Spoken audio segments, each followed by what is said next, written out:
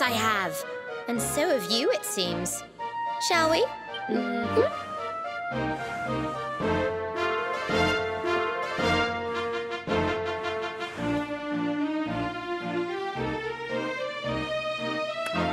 Bold luminary, Yggdrasil's chosen, long have we waited to greet you.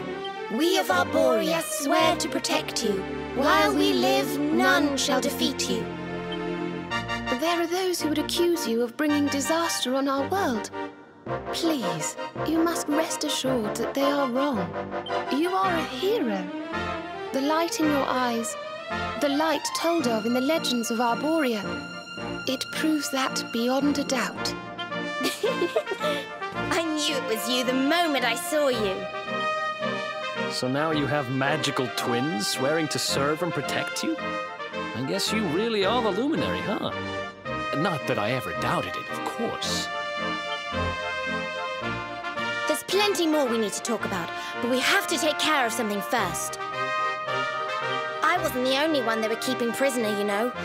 Now, if I remember rightly, there should be a door around here somewhere.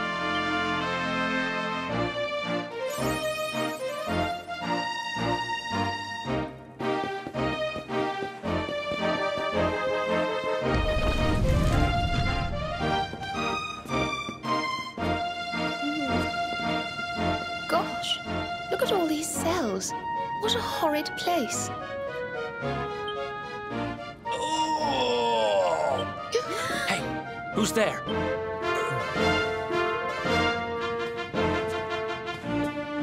Don't worry, you're safe now.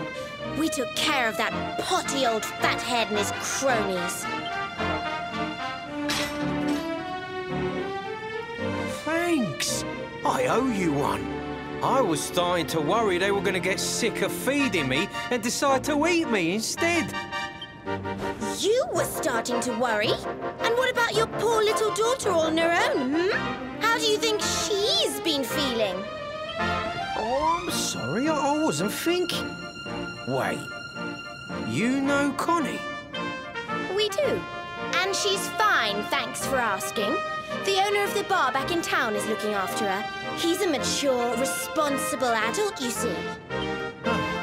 Listen, I appreciate your help, really, I do. I'm Noah, by the way. If there's anything I can do to repay you, just say the word. Noah, huh? Where have I heard that name before? Look, I've taken up enough of your time. I should, get back and see how Connie's doing. Thanks a million. Well, he certainly left in rather a hurry. You can say that again. Very fishy. Well, never mind. We should head back too. We deserve a rest.